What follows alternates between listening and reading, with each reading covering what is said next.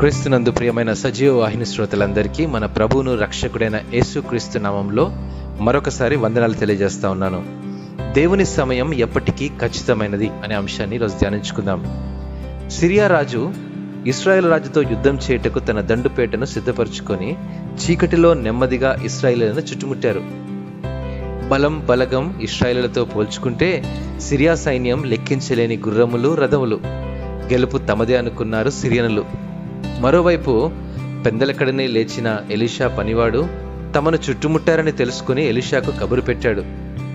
భయపడవద్దు, మన పక్షమున ఉన్నవారు వారికంటే అధికులై ఉన్నారని ఎలీషా చెప్పినప్పుడు ఆకాశం వైపు కన్నులెత్తి చూశాడు.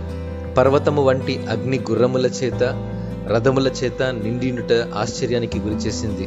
సిరియనుల ఆలోచనలు తారుమారయ్యాయి. కత్తి ఎత్తలేదు, విల్లు విరవలేదు. ఇశ్రాయేలీయులు తప్పించబడ్డారు. పరిస్థితులు ఎప్పుడు మనం అనుకున్నట్టు ఉండవు. ఎల్లప్పుడూ విశ్వాసంతో జీవించే మనం ఒకవేళ నలు దిశల నుండి సమస్యలు చుట్టుముట్టినప్పుడు, లేదా మనలను ముంచివేద్దాం అనేవారు మనలను సమీపించే లోపే దేవుడు మన చుట్టూ అగ్ని కంచె వేయగల సమర్థుడు. మన టైం బాలేదు అని మనం అనుకుంటాం, అయితే దేవుని సమయం ఎప్పటికీ ఖచ్చితమైనది.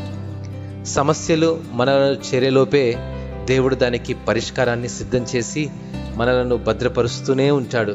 అందుకే కీర్తనకారుడు 91వ కీర్తన 11వ వచనంలో ఈ యొక్క మాటను అంటాడు, నీ మార్గములన్నిటిలో నిన్ను కాపాడుటకు ఆయన నిన్ను గూర్చి తన దూతలను ఆజ్ఞాపించును.